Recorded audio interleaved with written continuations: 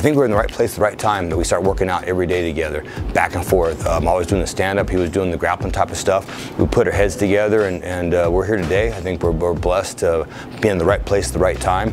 But I think it's the attitude of the team and the people that are around us that have helped us grow so much, and the willingness to help each other out.